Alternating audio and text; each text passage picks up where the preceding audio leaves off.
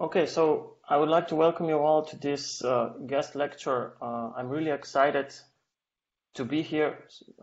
It would be even greater if we would be physically present at the faculty itself, but the conditions are as is. So me and Professor Smrdel decided to actually go on with the lecture anyways, because why not?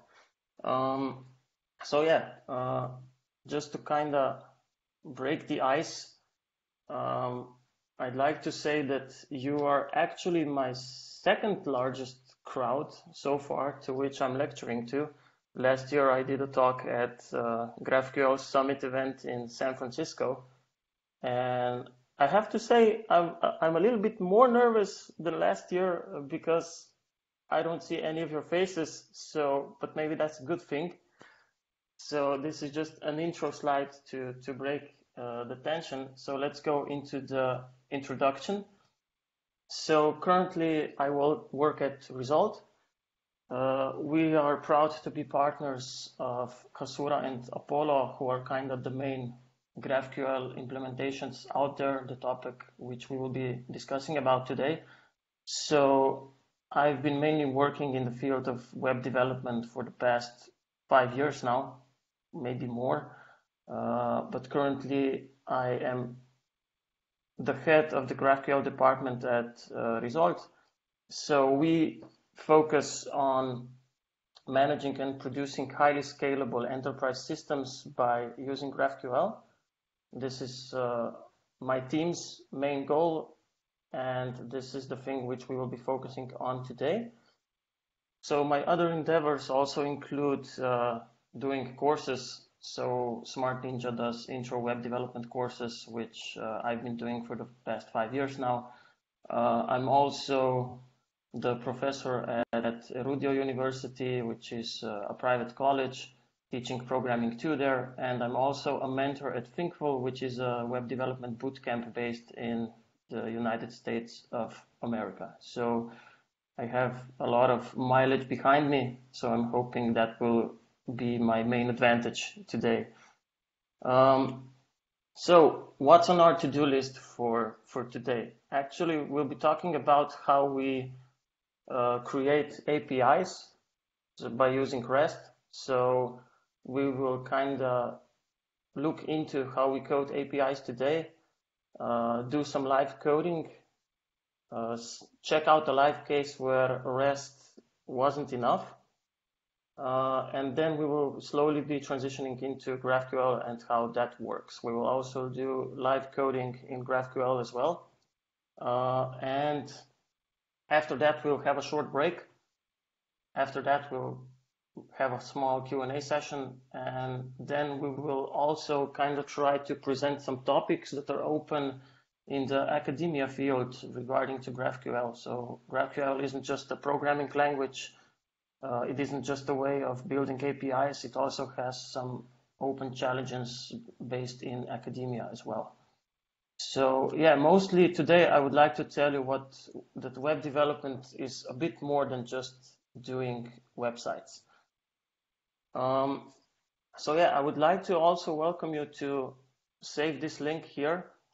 So this is going to be kind of our main field of communication today, just to make this lecture a bit more live action. So if you kind of go and show it here. So on the first board, we have like general questions which you can post during the lecture itself. So write a pink sticky note if you want to actually post a GraphQL question, a green sticky note if it's a general question, and a blue one if it's anything regarded to our company and what we do. Then we also have the second board, which will be explained a bit later on. And the third board is general GraphQL thoughts, which will be used in the break. So I highly welcome you to keep the debate going and post as many questions as you have, and we'll see where this goes. So I'll keep the link on here for a few more seconds, but when we'll have a call to action, this link will basically also reappear on the slide itself. Okay, so I'd like to encourage you to kind of open the Jamboard and go on the second board and kind of give your thoughts into web development and what you think that web development represents, or if you have any experience so far regarding web development, what it represents for you and what are the challenges you're facing, while I talk about kind of the history of web frameworks. So web development is a really large field. In the beginning, we only had like a few tools available, and also just a few browsers as well. But as you can see on this graph, it's like a highly complicated field. So it's a very vast landscape. It's a big space, and this probably only represents maybe like a fraction of technologies that are representing the web today. This one mostly contains web frameworks and how they were developing through time. And we also have like three major fields in the field of web development. So that's front end, back end, and DevOps. Front end mainly focuses on how we do our UIs, and back end focuses on the logic for those user interfaces, while DevOps keeps everything going. So currently we're located like here, and currently the main kind of players on this field are, so for front end are React, Vue.js, and Angular. So these are the three most present frameworks that we use for web development today. There are also a lot of others as well, like Svelte. So new stuff just keeps popping up daily, basically. So it's really hard to keep track, and it's kind of nice to actually focus on one direction instead of all three. In the backend space, we have many languages which we can use. Each language supports basically making servers, making requests, and stuff like that. So the language choice really isn't that important. So it mainly depends on in which field you're working in. But the main thing that's kind of connecting our web applications together is actually data. So this is kind of the core of web applications today. And the main questions are, how do we actually provide data? How do we fetch data? And these are kind of the topics that we will be exploring in today's lecture. So as you can see in this animation, the field was a bit different. A few years ago, we only had like PCs, but then mobile devices came, tablets came, IoT devices came, and this space kind of started changing rapidly. So we will actually be diving into REST now and how REST works. So I don't know how much background you actually have in this, so we will just be kind of repeating some of the basics here. So basically the HTTP protocol supports these methods get, post, put, patch, and delete. And with these methods, we're basically doing requests on our servers. And servers provide us with data. So each language framework or server implementation has kind of these methods implemented, so you can implement them on your backend. And usually what these methods return is some sort of response. And today we mainly have a response that looks something like this. So this is called a JSON, but in older applications or legacy systems, you'll also see XML as the primary response. But today, mostly we focus on data that looks like this. So when we do a request on our web server, this is what we're actually going to be getting back. Some sort of string, which then our front end can actually parse and expose the data from it and present the end interface to the user. So We'll be focusing on a simple kind of application today. So let's imagine that we are building a simple blog platform that only has like three entities: users, posts, and comments. And users are actually, we're going to simplify this very much. So users will have an ID associated with them, a name and an email address. Posts will have also an ID, content, and the ID of the user that posted that post. And comments will also have an ID, the comment text, the user which posted the comment, and the post ID to which this comment belongs to. So posts have a single author, so we won't be kind of doing overcomplicating things here. Comments will also be having a single author, which will be the user, and posts can have multiple comments. And we will ask ourselves a question: if we have this sort of application, this sort of model, how can we fetch data for a single post? So if we are a front-end developer, how will we be fetching our data by using REST? So usually, if you want to fetch data for a single post, what we first do is we will fetch the data for that post. And the post will then contain the ID of the user, which is posting that post. And then the next stage is, so let's fetch the user of that post. And then if you want to fetch the comments, we also need to have some sort of requests where we can send in the post ID and we receive the comments. So that's like a lot of work. And let's do some live coding now and hope that everything works. And that's why the subtitle is Living on the Edge, because live coding is a really risky thing to do. We will be checking out this application. So it will be built upon Node.js. Its database will be MongoDB, which is a non-relational database. It's an object-based database. And Docker will be the thing that's going to be connecting our whole thing together. So, okay. So this is a very kind of plain model on how we develop a backend for an application. So this is our service. You can actually see that we need to have some sort of structure. So Docker is the thing that's going to be running our local environment. So by running our local environment, Docker will actually allow us to create a private network and also install our application in a Dockerized world, which basically means that it will not affect our system. So if we have multiple versions of frameworks or multiple technologies, we don't have to install those on our operating system.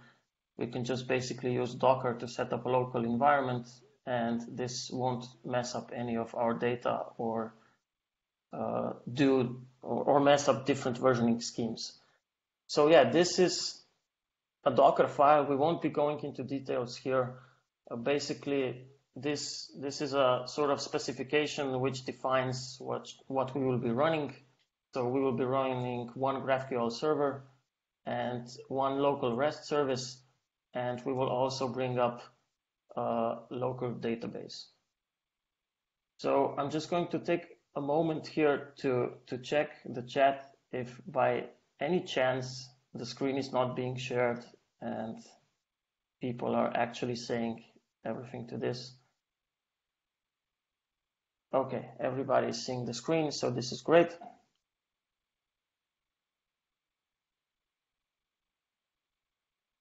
So yeah, basically we have a source folder here, and as developers, it's really nice to have a structured way of structuring your project. So we don't want to have a lot of files that have interconnected things together. So this is basically structured into modules, routes, and utilities.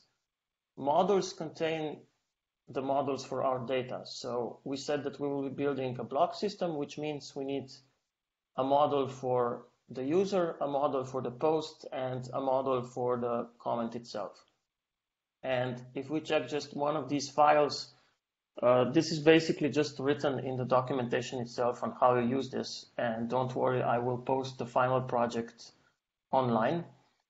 And the way we define a schema in Node.js, at least for our database MongoDB, we only create a schema object, and then inside that schema object, we defined which kind of fields we will be having in our object. And for the user, we will be having a name and an email, just like we said.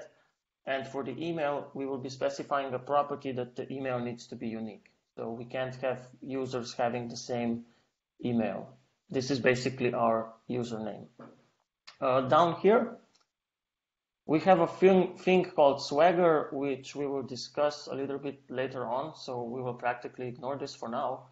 But basically, this is the way how we specify our models. And then afterwards, we can actually use these models to create an object and then call functions on that object to either insert things into the database or delete things into the database or update things. This is basically a really nice thing to actually start developing like really fast.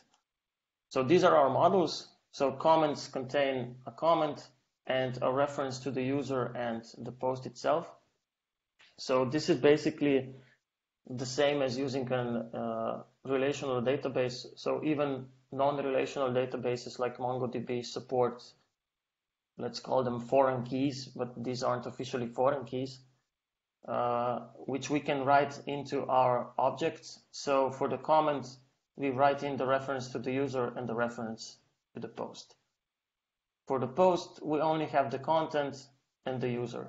And as you can see, the code is basically repeating itself. Once you actually know how to do one schema, you can basically just copy it into the other schemas. So there's not basically a lot of things to do here, but it is wise to kind of make a schema of your model first to actually have a database representation that all of your other kind of teammates can actually see.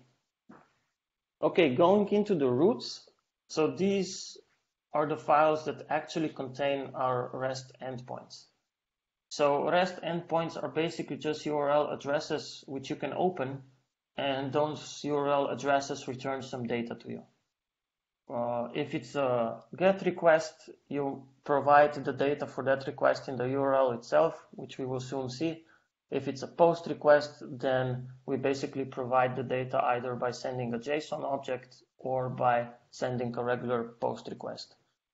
And yeah, if we just go into the main file before diving into the roots themselves.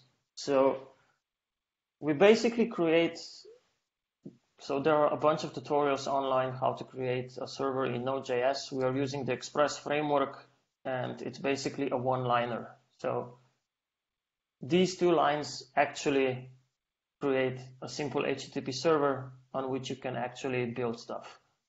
So here are some course definitions. I won't be diving into this. Just be aware that this is a no thing to do. This basically tells us that any site can make requests on our server. So this is just for practical purposes here so that we don't fiddle ourselves with the details. Here we have a thing called Swagger, which we will dive into soon. And here we specify our body limit. So we don't want a request to be larger than 1 megabyte. Even this size is actually quite large, but this is just a precaution in order to prevent people from kind of exposing our server to different things that we don't want to actually do. So let's get into the routes. Maybe a better representation of this is to look at the Swagger interface, which is actually an interface that we can open on our service. So this is just a library. Those comments that you were seeing basically specify these endpoints. And we can use this interface to actually test our service. So if we want to test how to get a post, we can actually open this, then specify the ID of a post, click on try it out, and it will give us a response. So as I was saying, as a backend developer, in order to do that simple task that we were focusing on, so to create a very simple block system, we need to have users, posts, and comments. And for the users, we will have one post request, which allows us to create a new user by sending in the email and the name. And then we will have a simple get method, which we will provide an ID into, and that method will actually return us the user based on the ID. A heed of warning, I didn't actually implement any try-catch statement in this project. So if you actually provide an ID that doesn't exist, an error will be triggered instead of triggering 404. But yeah, we're doing a simple example here. So for the post, we only have one post request to which we provide user and content, and then this will actually create our post in the database.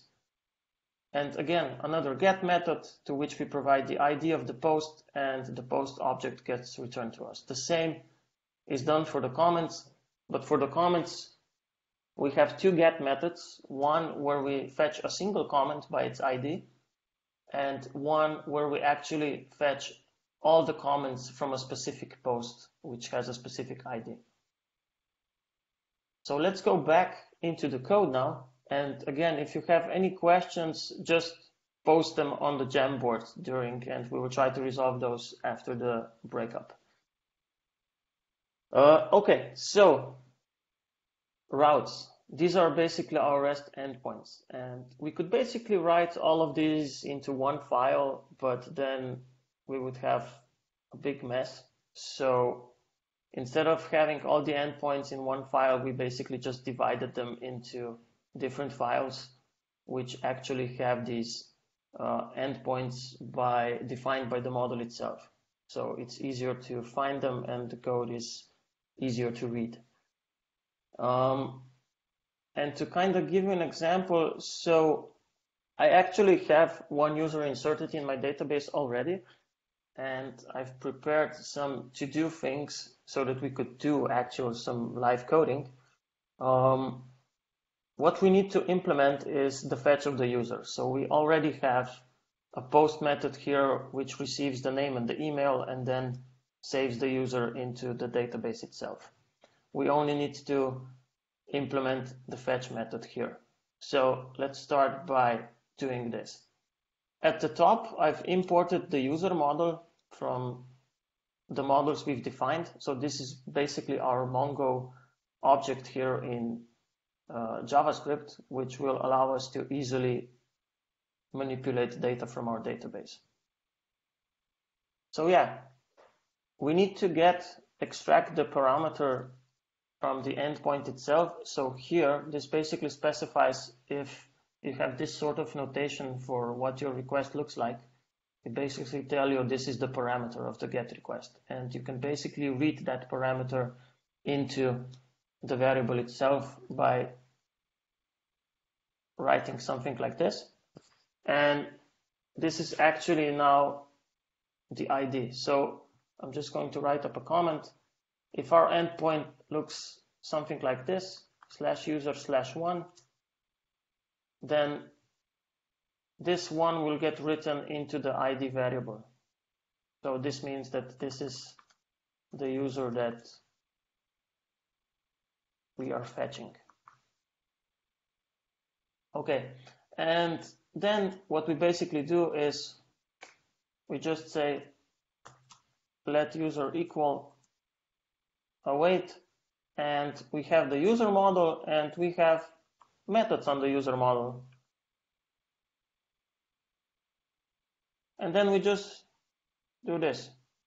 So basically we just return the user, and that's it. That's our implementation. So these Mongo models, so this library is called Mongoose. It's actually well documented, and basically you don't have to write any statements like in SQL.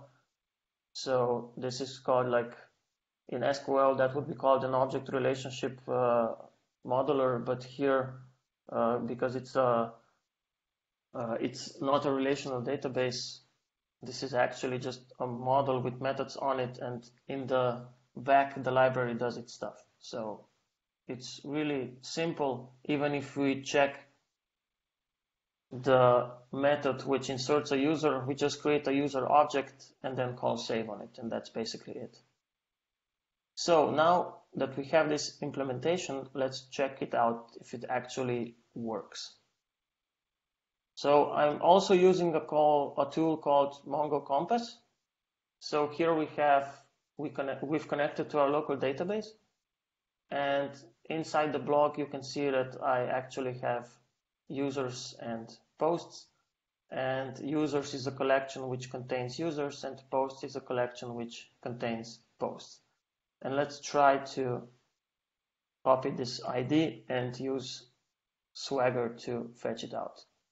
Maybe something will go wrong, but let's see. Okay, so this is our response body now. Basically the method was called, so you can see this is the URL of the endpoint that we are calling. This is the ID of the user we are fetching, and this is the data we got back. So if we check the Mongoose tool, you can see that basically this is the user that we were fetching. We have the name and we have the email. And if we want to insert new users, we can actually either use this tool to insert them or use the post method here. So you can see that developing or making REST endpoints isn't that hard actually. So now let's go back into our to-do list. So we've basically implemented this, so let's delete it. And let's check. So this is the GraphQL part, we're not here yet, the comment section. So I've written a get method now, which returns us a user. Let's see how we create a method which actually allows us to insert a comment.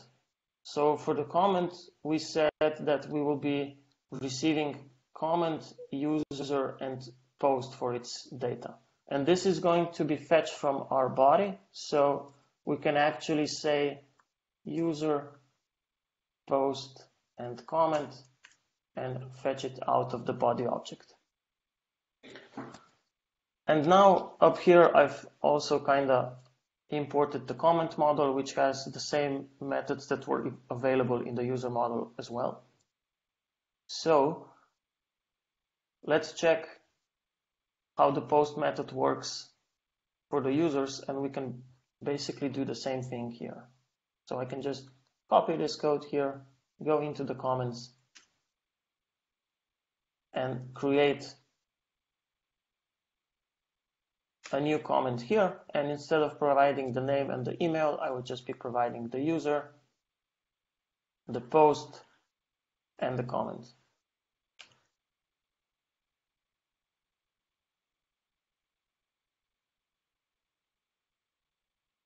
So basically, here I can give you a small tip. Maybe backend development looks like it's a crazy thing or it's hard, but when developing endpoints like this, you can see that it's a lot of kind of copy-paste work, at least in this example. And one thing I didn't do well is I've reused the variable, so I need to do this instead of this. And this is how we do an insertion into the Mongo database. And that's basically it. So we don't need a lot of work to do this. And this is how we actually develop REST APIs.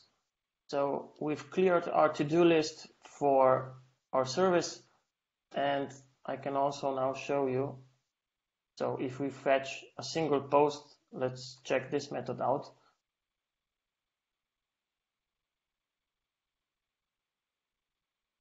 So here the ID of the post is this, and let's try it out. Down here you can see that the response is the post which we were fetching. Okay, let's go back to the presentation now. So this was basically a successful live coding challenge, so that's okay, everything was working.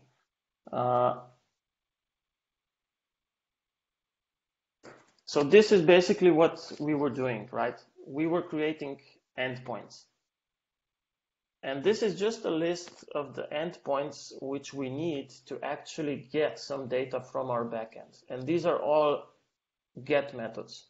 So this is just for fetching data, not for creating data or inserting or deleting or any other manipulations. So we are fetching users by ID, or we fetch all of our users. Some sort of pagination is used here. We fetch posts by ID, we fetch posts by user ID, then we can fetch comments, by a comment ID, and then we can also fetch comments by a specific post. So this is actually quite a crazy thing. And imagine having a really large application. So these endpoints basically start expanding vastly, and it's really hard to control and manipulate them all. And that's why we actually have Swagger, which I was showing you, which gives us at least some bit of interface and documentation on how we can manipulate our endpoints and how they look like. So let's become a front-end developer now. We've created our backend, and now we want to show a single post with its user info and comments.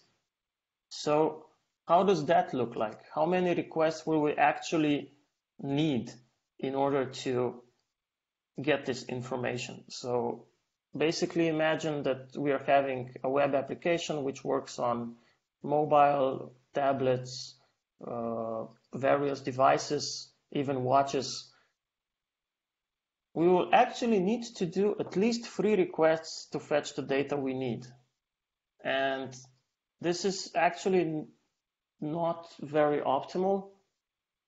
So in order to get a post with an ID 10, we need to call the first endpoint. And then if we want to get the info about the user that created that post, we need to call the second endpoint. So the information about which user has written post with the ID 10 is actually in this response. And then we need to call another endpoint to actually get the data for the comments by the ID of that post. So we need to do at least 3 requests to get the data we need. So I'm not saying we did an optimal implementation of the backend. So we could basically do one endpoint which gives us all this data, but this is just one case.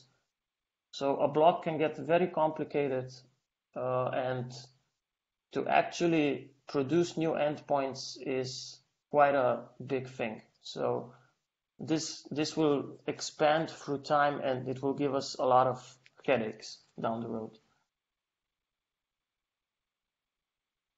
So you're saying that actually REST doesn't seem too bad from one perspective. It's easy to implement, it's well documented, it has a long history of usage, most of the problems are already solved. So you're wondering what could possibly even go wrong long term. As I've said, we will need to produce new endpoints each time we have a new way of fetching our data. We will need to adapt existing endpoints when new business cases arrive. We will also need to write documentation for the new endpoints we are writing, and our endpoints will just continue to grow in numbers and in complexity. And as our data model changes, we also need to adapt the new endpoints as well. So long-term, REST has a lot of maintenance going for it. So if it's a small app, REST is a really nice way to go. A lot of big applications use REST as well. But long-term, it's like really complicating things. So something like this.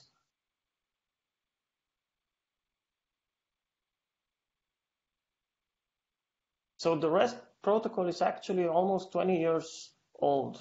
And today, not just the customers that are visiting our sites are consuming the data, but clients as well. So if we have APIs, then we expose those APIs to other clients which consume that data. And we also have various devices, mobiles, tablets, PCs, IoT devices. And even though bandwidth is cheap nowadays, posting isn't. So the more requests you do to your server, the more bandwidth you are actually using. And creating specific endpoints for your clients is basically a pain from a maintenance perspective. So imagine having a bunch of clients for a web application you did, which exposes some shopping data. And then client X comes to you and says, hey, I want to get the data X and Y and Z. And then another client comes and says, hey, I also want to get the data Y and Z and W. And I want to get it in a specific way. And then you have like two ways. You can either say to your client, well, we won't be doing specific endpoints for you, but you can fetch the data by using the existing ones. Or you can create a specific endpoint for that client. And yeah, in a long-term perspective, that really complicates things. And let's check out a real example of this so that I won't be just talking X and Y's and W's. The Facebook problem. So Facebook in the old days had like a real big news feed. It didn't contain a lot of ads in those days. People actually shared stuff that was important, and you could actually see posts from your colleagues or friends. Nowadays things are a bit different, but this news feed was actually a really big thing. So if you imagine the news feed contains a lot of data about users, the posts, how posts are connected, which users are posting posts, and then the photos are also connected to some sort of user or post or whatever. So it's quite a complicated thing from a data perspective and from an endpoint perspective as well. And in 2012, Facebook was shifting into mobile, and they adopted HTML5 on mobile. So they didn't do a native app, they did an app based on HTML5 and its features. And in long term, they noticed that what happened is there was too much data consumption and high network usage. Why? Because, okay, if we shift back into 2012, we didn't have unlimited phone packages, so we couldn't have like 8 gigabytes of data. And what was actually happening is a lot of devices, mainly mobile devices, tablets, and other things, they were still consuming their data in the same way that they were consuming on the desktop device. And in those days when bandwidth wasn't cheap, that was quite a, let's say, not a good thing, because even networks weren't as fast then. So APIs from Facebook weren't kind of designed for that kind of data usage. And this is basically nested, recursive, interconnected data, and we have like a bunch of endpoints that those poor mobile and tablet devices were calling. And that was presenting a real problem for Facebook. So not just the consumers, even the clients of Facebook were consuming that data. So Facebook has a lot of apps. In those days, I think Farmville or whatever the game was quite a popular thing, and it was using Facebook's data, Facebook's APIs. It was fetching data about users, about their posts, about their friends, and there was a lot of data consumage. So what Facebook wanted is to kind of create some sort of thing where each client could consume the data they actually need. So not just a whole bunch of data for the user profile. So an endpoint for Facebook would look something like this. So if we have an endpoint which gives us the data about the user, it would give us their profile image, their email, their name, their address, and all of the other data, which maybe some app actually doesn't need. Maybe some app only needs the link to the image or the name of the person. So they wanted to build a system that does exactly something like that. And also, reduce complexity with that, reduce data consumption, and also reduce network consumption. Basically, make life easier. And this is the thing that actually led to the thing which we will be talking about today, GraphQL. So our goal is actually to define some sort of unified query language to achieve some sort of order, cohesion, and a language that actually works across all type of devices. And also a language that can work upon REST as well. So if you check the graph on the left, we have IoT devices, desktop, mobile, tablets, and this icon is basically for your clients and other consumers. And if we have some services on our backend, so these are basically our REST endpoints, you can see that the graph of consuming the data is like quite large. So they keep calling different endpoints to get different types of data, and the data usage is quite high. And Facebook basically wanted to introduce some sort of order and cohesion into that. So let's have a unified front in front of those services to actually make life simple. But what would that actually be? And we have this thing called the data graph.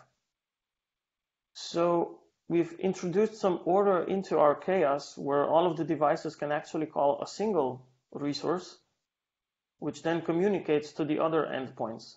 And this is basically our end goal, to keep the graph on the left side single pointed where not all devices call all the services up front. And what is basically a data graph? So I'm guessing that this brings up memories from your discrete math class. So the word GraphQL contains a very important word, and that is a graph. So if we check our example for the blog where we have users, posts, and comments, our data is actually connected. So the user is connected to the post, so user has posts, and the post node is connected to the comment node, so the post has comments. The user node is also connected to the comment node. And we can connect all our data in some sort of graph, and each of our entities in the end will be a node which is connected to another node. And each of the nodes actually has data associated to them as well. So for the user, we have name, email, and ID, post ID, content, and user ID, and comment ID, comment, and post ID, and user ID. But these aren't that important because we can actually get those by just circling back to that connection. So imagine a language that allows us to do graph-like queries with a specific data in mind. And this is basically what GraphQL is all about. So if we become a front-end developer now, again, in the world of GraphQL, let's review how we fetch data using REST. So we have these three endpoints, and the main pain for front-end developer is actually to understand these endpoints and what they mean. Here we have like logical naming conventions, but we don't know how these three things are connected together. So the front-end developer basically needs to understand the business logic before actually doing anything. So he needs to know that the users are connected to the posts and that the users are connected to the comments. And if he doesn't know that, then he doesn't know how to fetch the data. So imagine that the front-end developer could actually query data like this. So basically, at the top, we are fetching a post with an ID called 10 and fetch a user that's connected to that post and fetch its name as well. And then also fetch the comments and the user that belongs to those comments and their name as well. And from a front-end developer perspective, that's like a gold mine, because you can actually just write a single query and get all the data you need.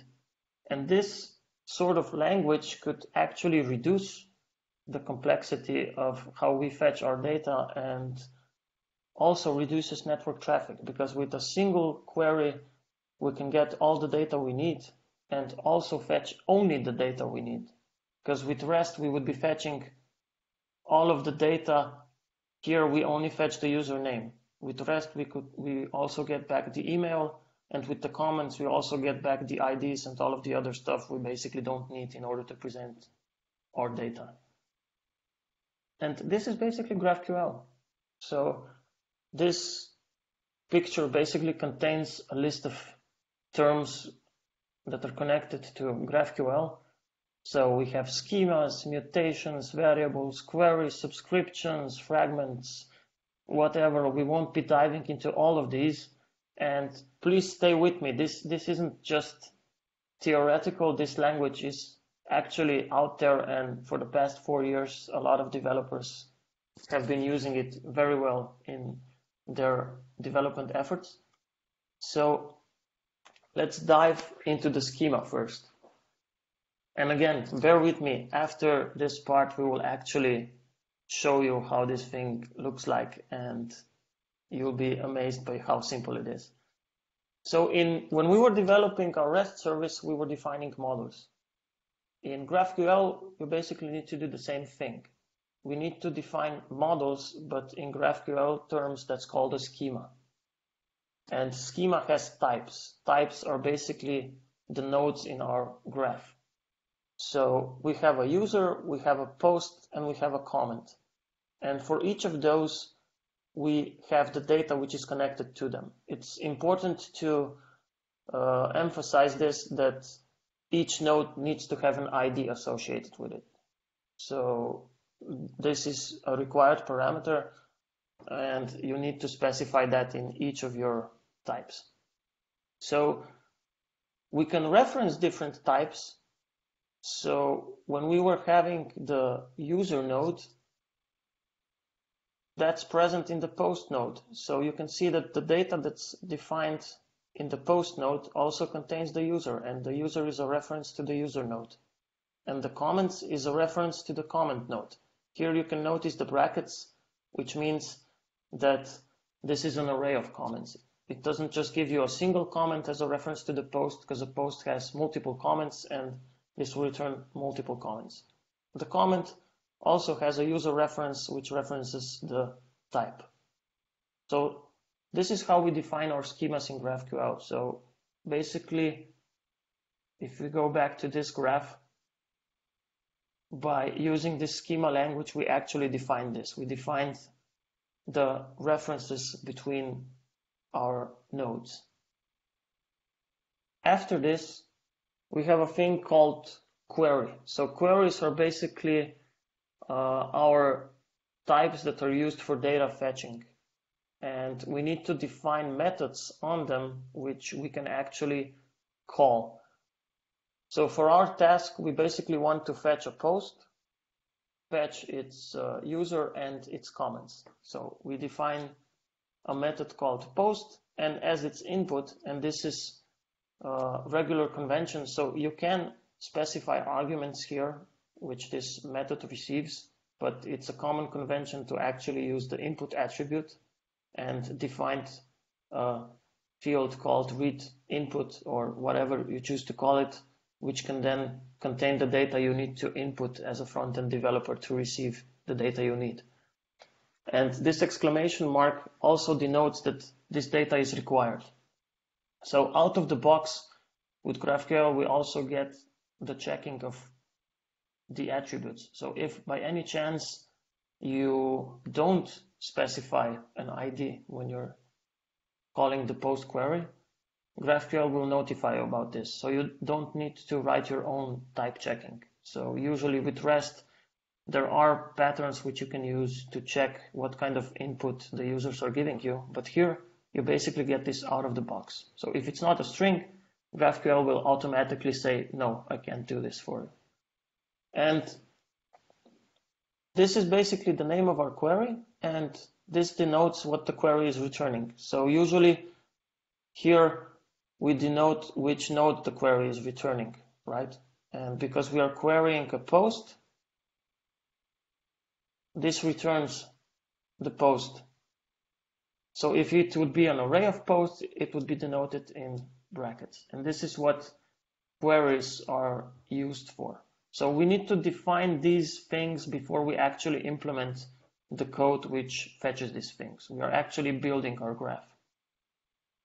And the thing that's connected widely to GraphQL, and this is basically maybe the hardest thing to understand in regards to GraphQL, is a thing called a resolver. So if we check our post implementation, so we have like a bunch of other data here that's missing, but the references, the user and the comments, which reference the user node and the comment node, we actually need to tell GraphQL how it can fetch that data. How does GraphQL know where to look for that data? And these are basically resolvers. So resolvers tell GraphQL for a specific type where it needs to travel to receive the data to which this node is connected to.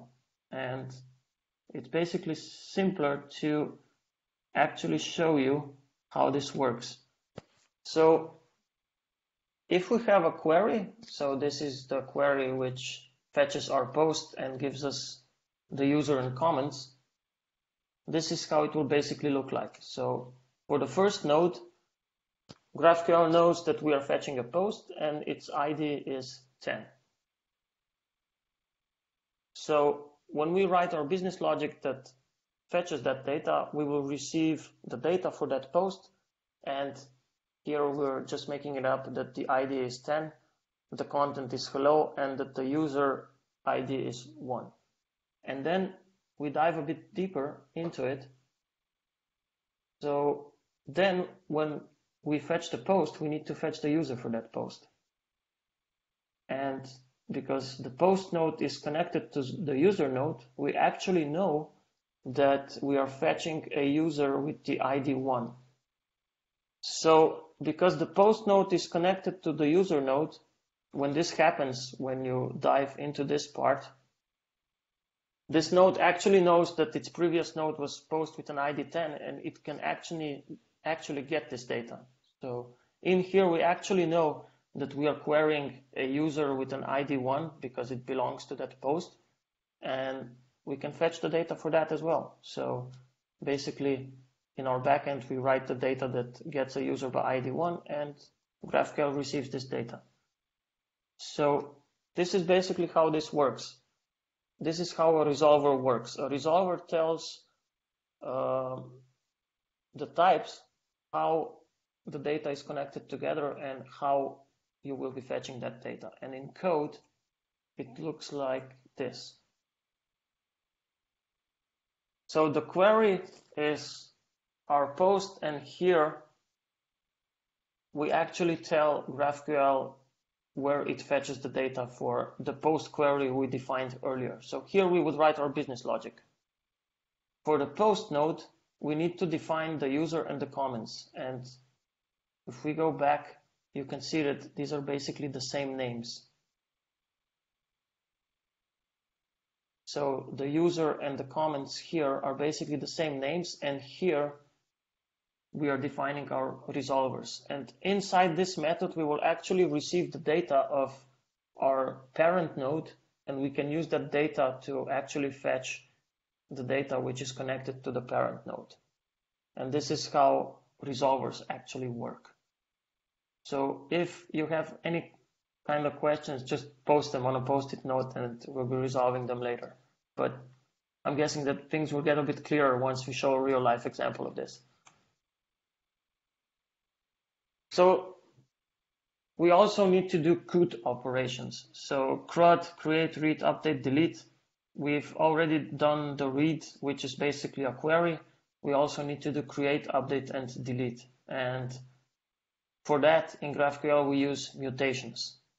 For mutations, we also define the name of the mutations and what they receive as the input. The syntax is basically the same as with queries. And for the input here, when we are creating a single post, we define that you need to give us a user ID and the content of that post, and both are required. So if you have an exclamation mark, then that data is required. So each mutation receives an input on what it needs to do and what kind of data it receives. And it can either return the changed object or any other type you prefer. So if it needs to return a Boolean, you can write Boolean here. If it needs to return an integer, you can write integer here. But here, because we are creating a post, we will return the whole post object back. And this is how update and delete and create works in GraphQL. We define mutations, and these mutations trigger our business logic. Another powerful thing of GraphQL is a thing called a subscription. We won't be diving into this one today, but there are a lot of tutorials online. So we really like apps that refresh instantaneously. So if I am using an application which, I don't know, let's say we're uploading some documents into Dropbox and another person is viewing a shared folder, you want to see the interface to change instantaneously. So once me, that as a person, I upload a document, the person on the other side wants to see that document instantaneously. And in the old days, what you were doing is you were refetching data in, I don't know, every 5 seconds or something like that to check if something new happened. With GraphQL, you have a subscription for that, and you can actually implement subscriptions, which means that the server will notify the consumer that something new has happened, and here, this has happened. And you can basically update your front end with this instantaneously and actually achieve live interfaces with this, so live data. So your applications actually become more lifelike and they refresh instantaneously, and it's really a good feeling. So if someone deletes a document and you try to click on it, you usually get an error message. But with GraphQL, if you would be using subscriptions, if someone would delete a document, that document would disappear instantaneously on your end if by any chance the subscription is implemented for that. So that's also a really powerful thing in GraphQL, and it's really kind of being used in a lot of apps today. So just to kind of compare it, REST and GraphQL. So for create in REST, we use put and post. In read, we use get. For update, we use put and patch. For delete, we use delete. For subscribe, we don't have a subscription for a REST endpoint. So basically, we just do queries. In GraphQL, the creation and update and deletion is called a mutation, and the read is called a query. An interesting side note here is that when you're doing REST development, you're actually doing different requests: get, post, put, patch. In GraphQL, the mutations and queries are all post requests. So basically, the majority of the requests on GraphQL are done via post. Okay, so enough with theory. Let's actually do some live coding by using a GraphQL server that's built upon Apollo, which is one of the partners at Result. So let's do a little bit of live coding, which almost never fails.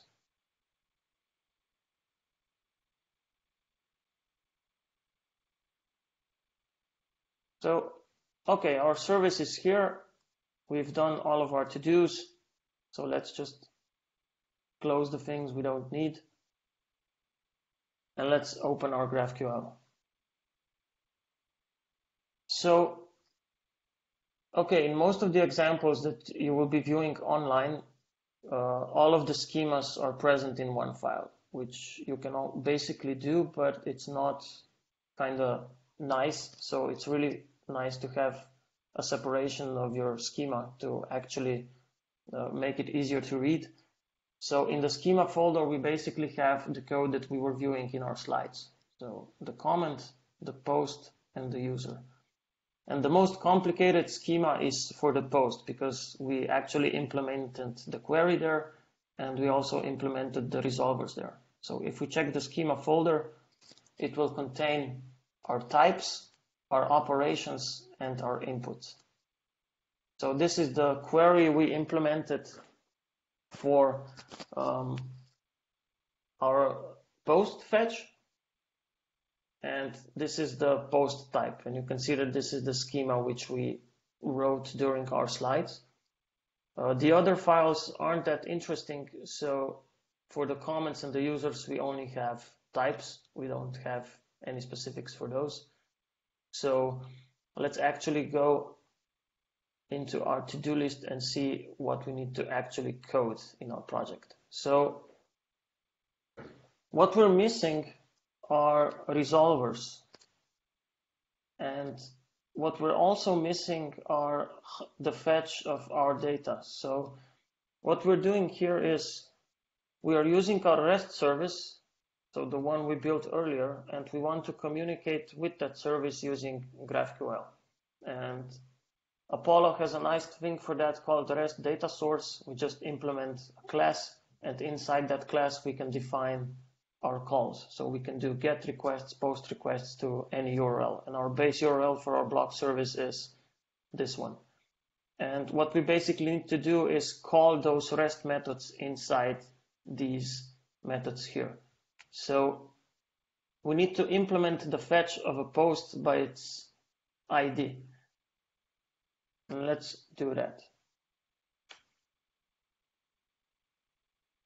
So basically it's a really simple thing here. If you're using a REST data source, you just need to write this dot, and because this will be a GET request, we will just write the ID. Maybe let's write that into the data first.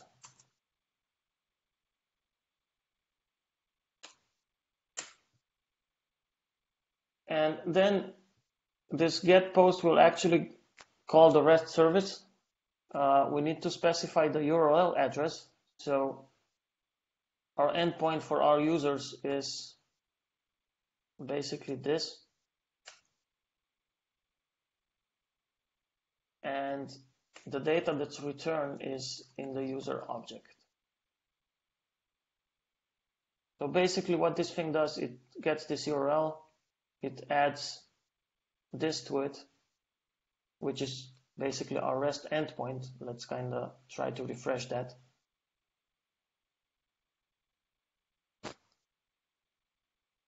So this, see, users and querying by ID, and this is our endpoint.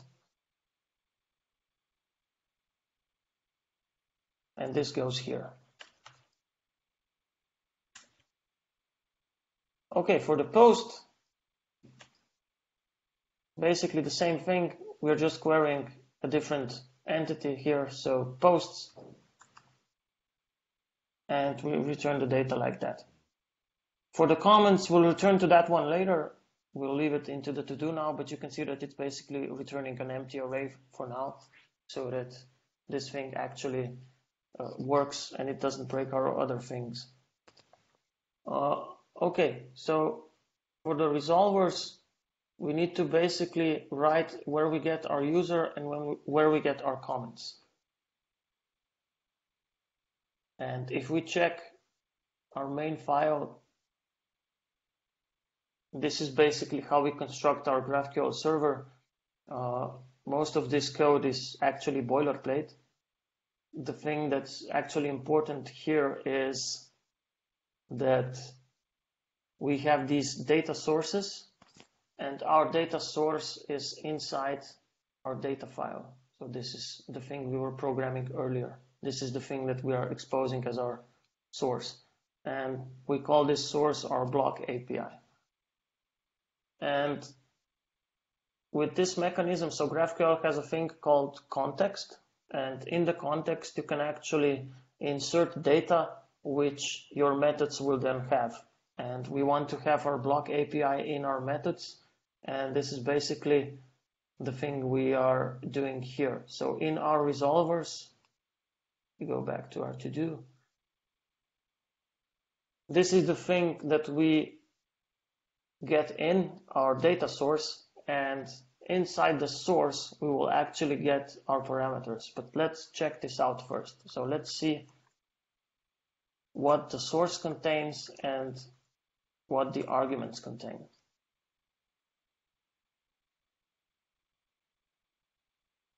So this is a thing called Playground. And here we can actually, each GraphQL server comes with it. In production usage, you basically don't open up this thing. But for local development and testing, it's a good way of communicating with your GraphQL server. It comes out of the box with the Apollo implementation. And here you can actually view your schema. So here you can actually see our whole schema, the thing we've basically written, which is now here in one file. You can see that we have a query post, and we have the user type, the post type, and the comment type. And in the documentation, you can actually see the methods that are implemented, and you can click on them and actually see what kind of type they are returning and what are the arguments for querying. And again, this is a really good thing, not just for front-end, but also for back-end developers, because you can instantaneously see how the data is connected and what kind of data your endpoints are actually returning. So GraphQL really kind of simplifies this perspective for a front-end developer.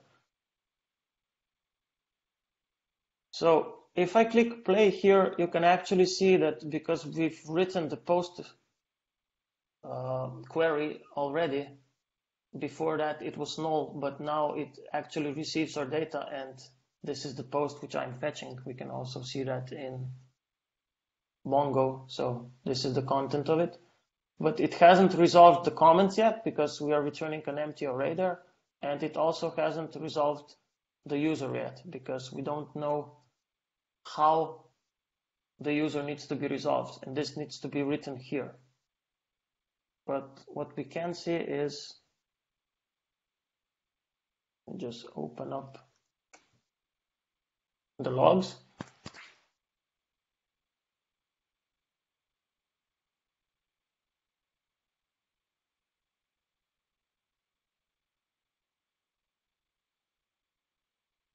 So this is just a tool for viewing containers called DocStation.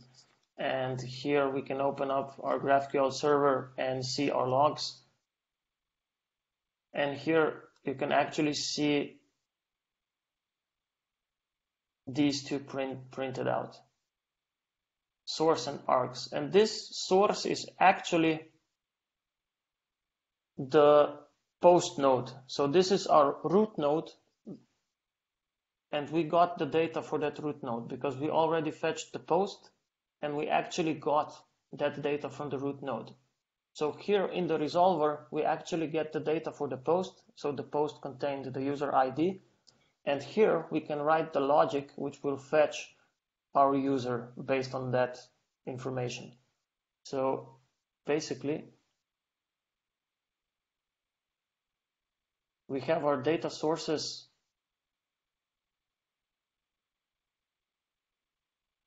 which contain this thing, block API.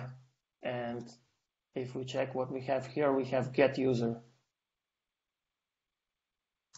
And inside that, we need to provide the user ID, and that comes from our source data. We check it out. It's the user parameter.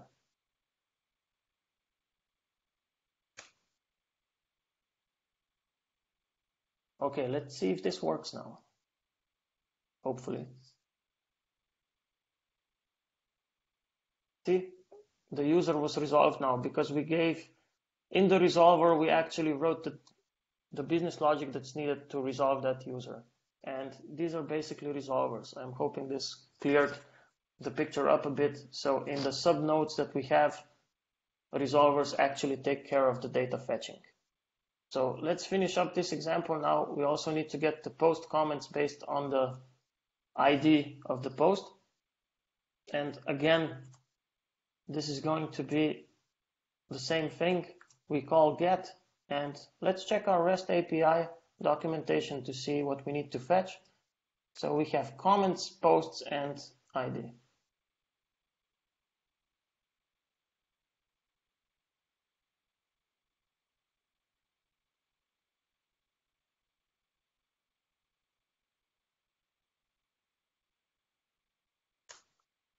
So I need to just recheck how the logic looks like for the service and what it returns. Let's see, routes, comments, get.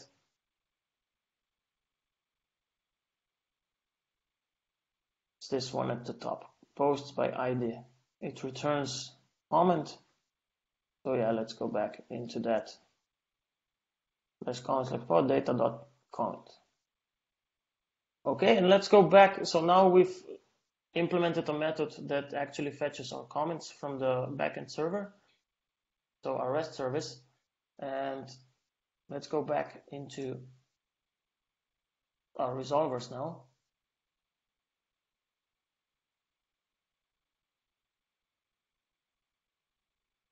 And again, if I just console log the source here and try to run the query on the server itself,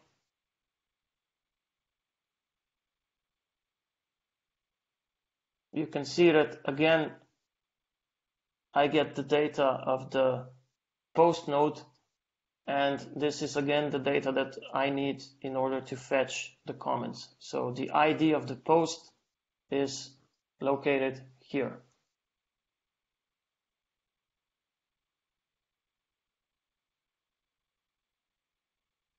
So what's our method called? Get post comments.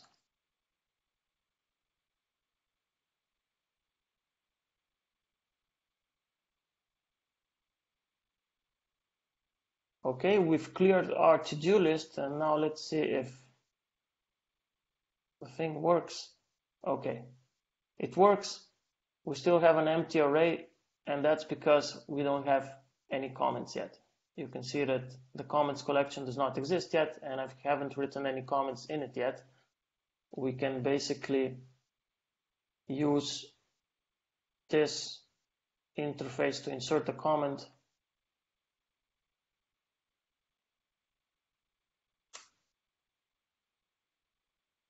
So let's insert one.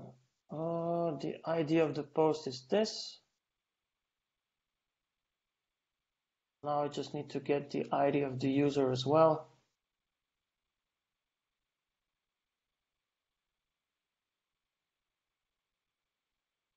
And the comment was inserted. Let's also check the database if it's there. It's here. Now let's see if we get something out of it. Okay, we have an empty array still, but we can see that the request was triggered. So this may be a slight error in our code, but we won't be getting into this one. I'll try to solve it during the break and show it later on. But you can see how this works. So this is GraphQL in practice, and it's really nice to kind of separate your schemas so that it improves readability. So in the beginning, it can actually feel like it's like a really hard thing, but once you get to know this stuff and see how it's connected, it's actually really easy to develop with GraphQL because it speeds up development time, and it also simplifies how front-end developers fetch their data. So we had like a really simple example here, but this can actually get quite large, and you can imagine that it's really easy to query data in this way, and you can easier understand the business logic of your customer or your client. So now I propose a small break.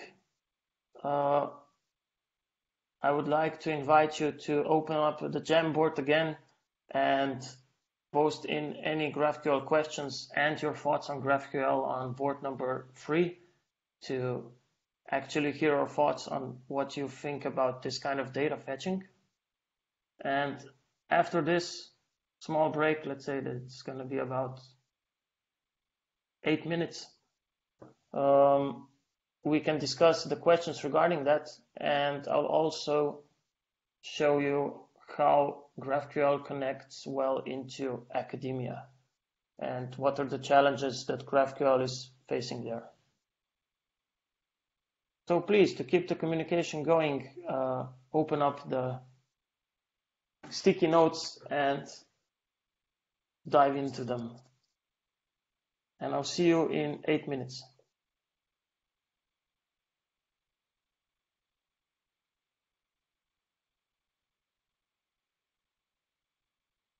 Okay, so I'm back and I've just stopped my screen share just for a moment to kind of show that I am a real person that actually exists, located in the beautiful municipality of Tolmin, surrounded by nature. So, well, now surrounded by 4 walls, but yeah, let's go back to business. I'm going to reshare my screen back. And let's just answer a few questions from the Jamboard if there are any.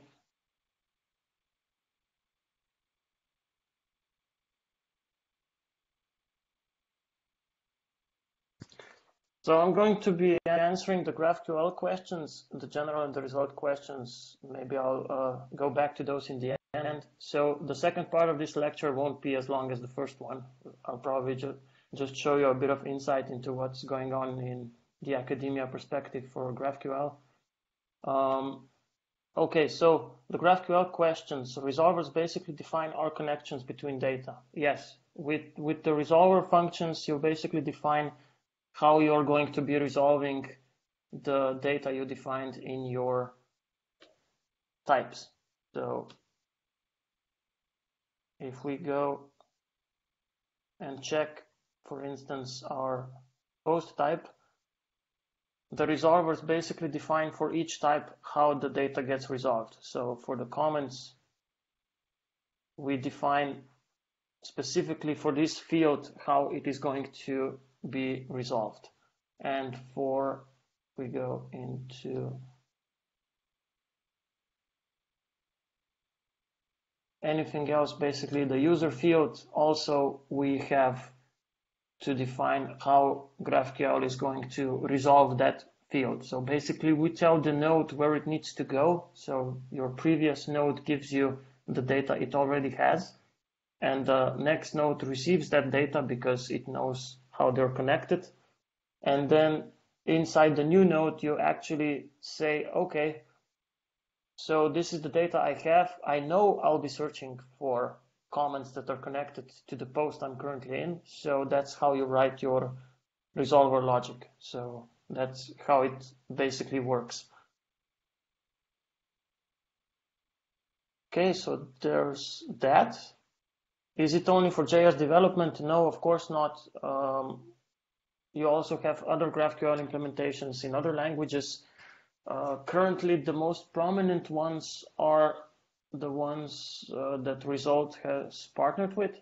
So Apollo and Hasura. So these are kind of the most used implementations for now, and they also have the most features implemented. And basically, yes, some of the languages might not have the latest features of the GraphQL language implemented, but you can use it in other languages as well. But if you kind of dive into what GraphQL actually is, it can be used in different ways. It can be a hub for your data to connect with the services you have behind your infrastructure. And basically there, it doesn't matter which language you're writing that server in, because it will only be kind of a hub. If you use GraphQL as your primary source of data, so it doesn't connect to any services, because in our implementation, we actually use GraphQL as a hub. So it connects to our underlying REST service, gives back the data, and that's basically it. But you can also write your business logic in GraphQL itself, and then GraphQL won't be the hub, it will be your central kind of hub for getting the data to your clients. And there it's maybe even better to look into other languages that are more scalable and easier to manage. The next one, you have shown us a lot of benefits of GraphQL, but what are the disadvantages? I'll be diving into those soon, so I'll basically leave that one. But for now, 4 years ago, when we kind of went into this in the company itself, the main disadvantages were that it wasn't as used. The developing patterns weren't implemented yet, so there weren't any kind of patterns on which we could be leaning by. So we as a team at Result, we were basically inventing our own patterns. So how to deal with things that REST has already solved. But just to kind of give a main disadvantage, so I'm not saying that GraphQL will actually replace the current technologies we have.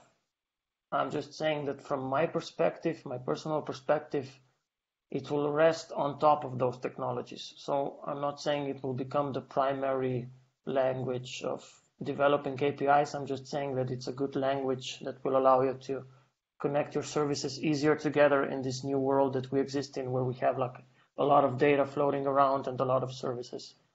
But I will dive into some other disadvantages soon. The coding example basically just passed arguments to the inherited methods of another class. Is the module you imported to do so the most used one? And if not, which are the most popular ones? So I'm not sure if you're talking about the REST data source. So that's an Apollo implementation of how it queries REST. But basically, you don't have to work on the REST data source. You can basically implement your own business logic on how you fetch your data. So there isn't a common module that covers everything. You can write your own kind of code, how you do your business logic and how you query stuff. So the REST data source is just the most common convention in Apollo to query REST data services. Okay, that's currently for GraphQL. Maybe let's move on, because this will be a really short one, into how GraphQL really connects well to the environment you're currently in, so academia.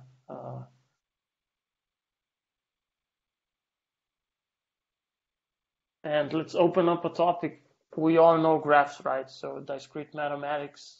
I was kind of fond of the subject. I really liked it, playing with graphs, looking for cycles, looking for Euler paths and stuff like that. And that knowledge could really come in handy with GraphQL, actually. So if we check the model we've implemented for our GraphQL API, the user is connected to the post, the user is connected to the comment, and the post is connected to the comment as well. And the main question here is, do we have a cycle in this graph? And we don't have a cycle in this graph. So user post comment or user comment. There are no cycles in this graph, and this is okay. But what happens if we actually introduce one? So it's really unnatural to think that a post could not be connected to the user as well, or the user connected to the comment and the comment connected to the post and the post connected to the user. And this is how we can actually get a cycle. And okay, so could this pose a problem? So we have cycles in our graph. So we can implement resolvers, we can implement our queries, but what happens if we have cycles in our graph? And could this pose some sort of vulnerability on our end? And as it turns out, it actually can pose a vulnerability. So what we can actually do is just walk around the cycle. So what we have here is a query which can basically turn our server into shreds. So if we just try to do a brute force-like attack, we can basically just send out queries that are large, very, very large, because you can basically just nest these things. And this is a common kind of problem while developing GraphQL APIs. So the first challenge that we are faced with from an that's quite well connected to the academia perspective is the cycles that we have in our graph and what can we do with that. So this is one of the open problems. So query depth. And as I've said, it's effectively a really good possible brute force attack on a GraphQL server. And currently, the way how companies are solving it is that they are applying a limit to how deep you can do your queries. So they basically check how deep their queries can run, and they say, okay, our depth limit is 6, and we won't be going any levels lower than that. And that's how they currently solve this problem. But that's not an effective way of solving it, so we still so this is kind of the chaos that is introduced when one can do this kind of brute force attack. And this is an open problem. And the initial problem that we have with GraphQL is that it actually isn't a language that has been formalized. So most of the languages that are out there are written in some kind of formalization, which can be used to analyze the language itself in depth and kind of solve the problems that can kind of jump out. But GraphQL in its way isn't actually a language. It's just some sort of query-like protocol / language thingy that isn't actually a programming language on its own. And that kind of presented a problem. How do we actually formalize this language, and how can we actually formally study it? So if we don't have a formalization of the language, because the GraphQL spec was basically just informally specified, we can't actually analyze it. So we can't dive into it, how it looks like. And 2 years ago, when I was at a conference in Berlin regarding to GraphQL, Professor Olaf Hartig, so he's from Finland, presented an article called Semantics and Complexity of GraphQL. So his main goal was to try to formalize this language and do an analysis based on that. So, okay, you know how these articles look like, so I won't be going into depth what this means, but just to kind of show it to you.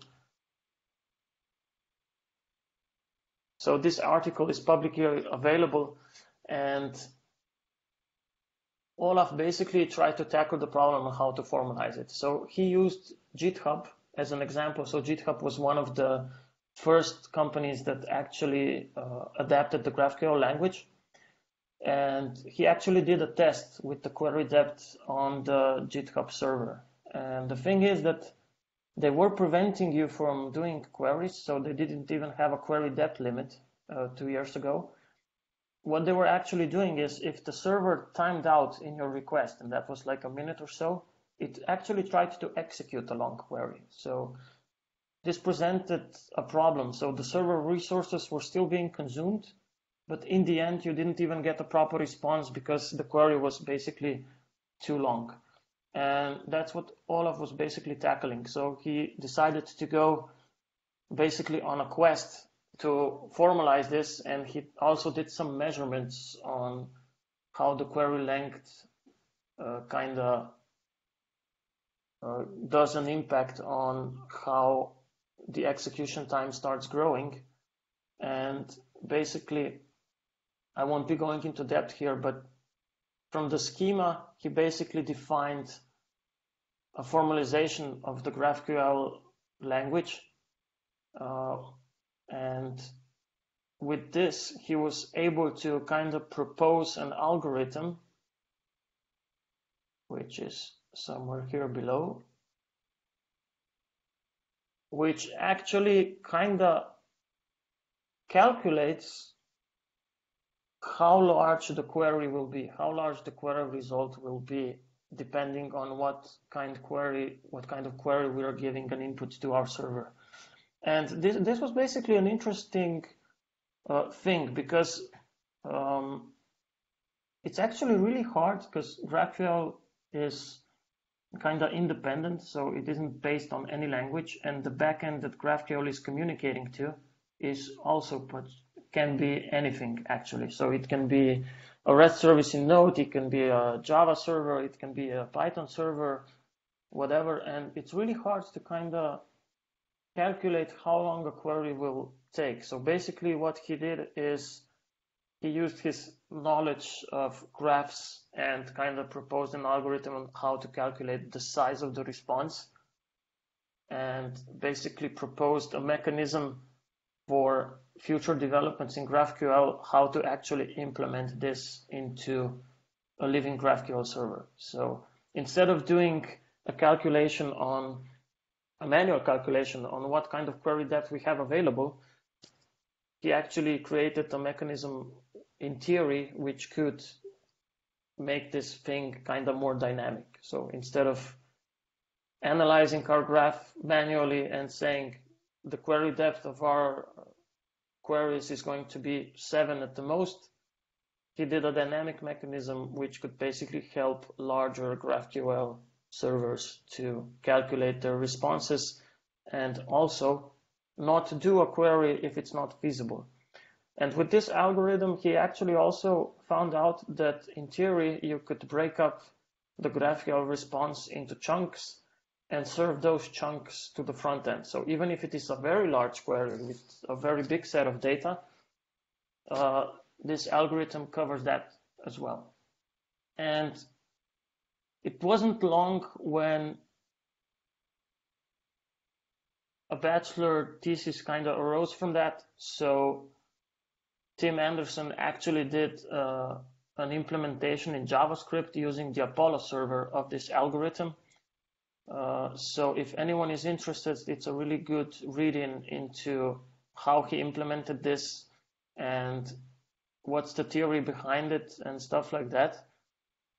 But the interesting thing is that this still wasn't finalized and put into the Apollo server implementation or into any other implementation. So this is kind of an open area which could lead into interesting kind of thesis topics that could solve this problem, because it's a widely known problem, but no one has actually implemented it directly into the servers and also push the code itself. So this was just a proposition. It actually worked, but it wasn't kind of pushed into the main server in the end. So it's still kind of an open thing here. So this is kind of my input into how GraphQL really connects well with subjects you currently have. Well, I think this was your first year discrete math, because there are a lot of things like this that really need to still be researched.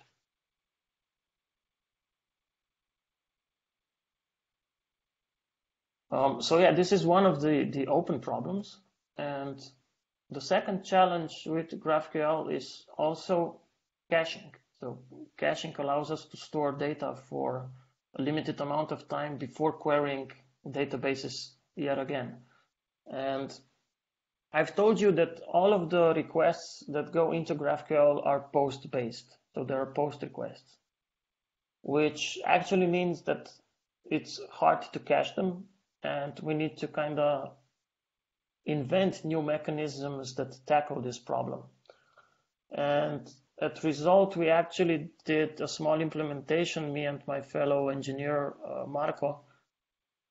It opened up a new thing for a per field caching mechanism, because GraphQL is a field-based query language, so why not just query fields on the server itself? And you can see my talk from last year on this URL address if anyone is interested, that dives into this topic. And caching is also an open topic. And from an academia perspective, an open topic would be how to actually realize that those cycles that you are doing in your queries are actually the same cycles. So you need to just say to your code, okay, we're basically diving into cycles, and the response was already present. So I can actually eliminate those cycles and just return the first one.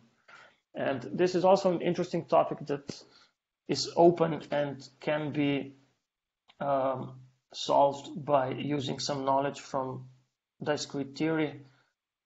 And yeah, there are a bunch of problems that are open from an academia perspective and could really kind of dive well into the industry. And yeah, there are also other challenges as well. So GraphQL currently, because it has matured, but still there are a lot of open challenges that are open either in the community or in an academia perspective. So it's a really good field to be in right now. And we also have a lot of open topics on our end in our company, which we are solving internally. So the community is actually growing. So there are a lot of kind of ideas here. If anyone would be interested into diving into a bachelor's thesis that really connects practice and theory together, that's an interesting thing, which can be opened on our end. So we're basically reaching the end, and of course, any GraphQL endeavors wouldn't be possible without my team. So I would like to thank my whole team for kind of solving these problems with me and doing fun projects. So this is the team that's responsible for doing GraphQL work at Result, and we are spreading our wings currently with a Hasura partnership. And I would also like to welcome you all who are interested to keep the discussion open. So we've just opened a group on Facebook called GraphQL Slovenia, and you can basically join us and follow up any feature articles. So I'm posting a series of articles that dive more into the language itself, and you can read more into it. Of course, I'll be also posting the coding example online so that you can play with it. There are instructions on how to run it. So if you want to join our group, please join and follow up the discussion. And on a side note, at Result, we're constantly kind of solving new problems, and we are also always on the lookout for prospective people as well. We have these two things called Academy Hack and Academy Lab. So Academy Hack is a yearly event in which we kind of try to tackle an industry problem. Last year we were doing some virtual reality using Microsoft's HoloLens, and I think we had like a really good event there. And the second thing is the Academy Lab. So the lab is basically our section of the company which does crazy experimentation-like things, which could kind of work well into our products and into our client needs. And one of these are the topics that are open from the academia perspective. So some of these we're actually already trying to solve or looking for solutions. So it's basically a very good thing in which you can work upon during the projects that you're also working for. So I would also like to welcome you to visit this site and check out the things that we are doing. And in the end, yeah, so this is the source code. I will also be publishing the slides online. If you would like to follow up my articles on GraphQL, you can follow me on Medium or Twitter, or also connect with me on LinkedIn for any future opportunities. Source code, as I've said, is on GitLab. And also, just like Journey said, don't stop believing. And now I would like to just go into our Jamboard and see what are the other open questions, and also if any other questions arise from your end, you can just post them here.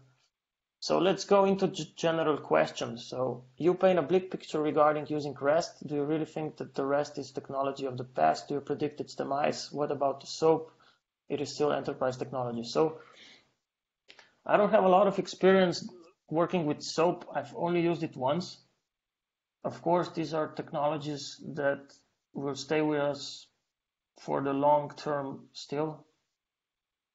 So as I've painted my picture for GraphQL, I'm not seeing it as a replacement for all the currently technology trends. I'm seeing it as a layer on top of those things. So the greatest power of GraphQL is that it has an